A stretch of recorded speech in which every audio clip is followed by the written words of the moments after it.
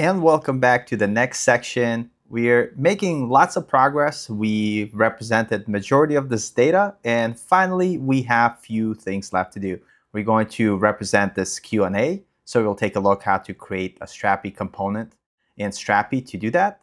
And we're also going to take a look at the sign up form to make sure that we could display this content. And when we create our blog post page, we'll come back and revisit this section. So now let's take a look at starting making our FAQ section. Our FAQ component is going to be very simple. It's just going to have a couple of our FAQ cards, and each card is going to have a heading and text. So let's go ahead and start by making our FAQ card. Here we are in our Strapi admin. If we take a look at our content type builder, we already created a card component that has heading and text. So we could reuse this for our FAQs. So let's create a new component to display our FAQs. We're going to create new component. We're going to call it FAQs. And that's going to live in our blocks folder. Let's click continue. We're going to scroll to the bottom and we're going to reuse our card component that we created. So click on component, use an existing component, and select component. We're going to take a look at our components and let's select our card. And here we're going to call it FAQ. We're going to keep it repeatable component because we have multiple FAQs. So now let's go ahead, click finish. Now that we have our FAQ component, don't forget to save. Now we all know the drill. Let's go ahead to our landing page. And we're going to add our new component that we just created. Click Add Component, use an existing component, and we're going to scroll down until we find our FAQs. Let's select it, click Finish, and Save. Now let's navigate to our Content Manager, to our landing page, and we're going to add our FAQs. I'm going to click Add Component. Now we have our FAQs available to us, and we're going to create a couple of FAQs. So I'm just going to type sum. What is 2 plus 2? It's 4. And then let's add another one. Why are all you awesome? And that is because you just are, right? I mean, you are awesome. Now that we have our FAQs, we're going to click Publish. And we know the drill. After you create your FAQs, we need to make sure that we are able to access them in our API. To do that, we have to go ahead and update our middleware. So now, in our Strapi codebase, let's navigate to Source. We're going to go ahead to our APIs. We're going to select our landing page. And here, we already started working on our middleware, where we're adding all of our populate logic for our landing page. So let's go ahead and open it. And we already have some logic from our previous components. And now we're going to add our new component that we created called blocks, and it's FAQs. And we're going to open up the brackets, and we want to populate all of our FAQ cards. So we're going to say FAQ, because that's going to be a relation. We know all about it, and we're going to say true. Now that we have this, in Postman, we're going to make a GET request to our API landing page endpoint. When we click Send, we are going to get all of our data. And if we scroll down, we should now see our FAQs. So all the way here on the bottom. And here, we could see our block FAQs. We see our ID, our heading, and our text. Now that we're getting our FAQ data, let's move on and build out our next component. On our website, we have this form. So we want to allow the editor to easily be able to update the text in this form, from this heading, this text, even from this placeholder text, and the Stay in Touch button. So taking a look at this newsletter component, we could represent the data by here having our heading and having our text.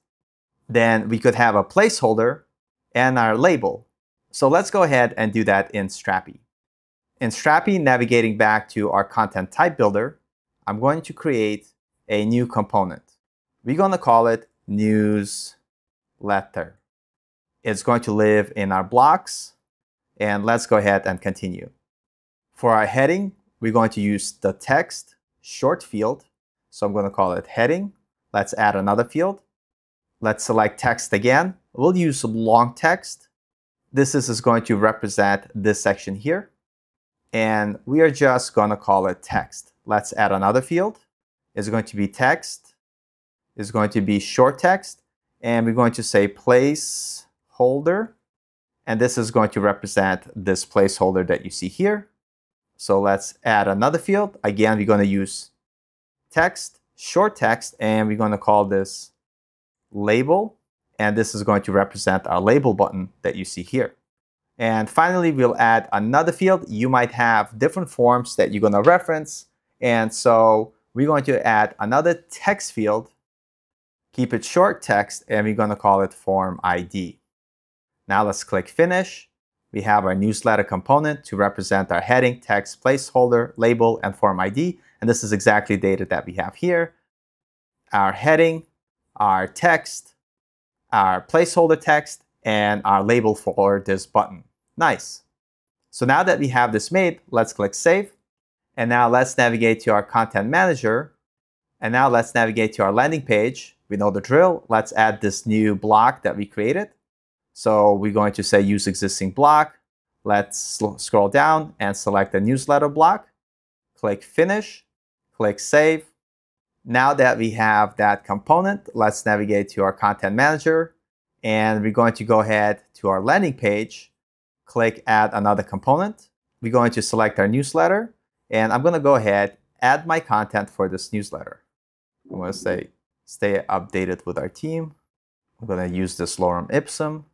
For placeholder, we're going to say example@email.com. Say submit. And form ID, it could be anything we want. For now, I'm just going to keep it blank. We'll talk about this later when we're building out the front end. But for now, once we have this, let's go ahead and publish. And finally, we need to update our middleware to get this data.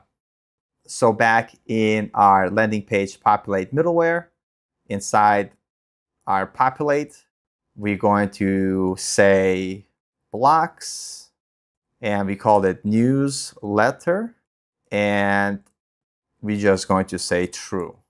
Because this is all top-level fields, no relationships, this is the easiest way to populate. And now let's navigate to our Postman. Let's rerun our query. Don't forget to restart your Strapi instance by running yarn develop before trying the query. So let's try that one more time. Click Send. And now if I navigate all the way to the bottom, and here we could see that we have our blocks newsletter component with all of our data. Nice. So now that all of the content for our landing page is being represented inside that Strapi, we'll come back to representing our blog articles once we complete the blog section. But in the next videos, I want to take a look on building a dynamic page. For instance, we have this About page that currently has this person component. So we're going to take a look how we could create a very easy way to allow your user to create multiple pages from Strapi to represent their About page, or maybe they want to make a community page. Pretty much any page that they want, they'll be able to easily build out based on the same blocks that we created to represent this home page. So with that being said, get a quick drink of water, tea, whatever you like, take a little break, and then I'll see you in the next section.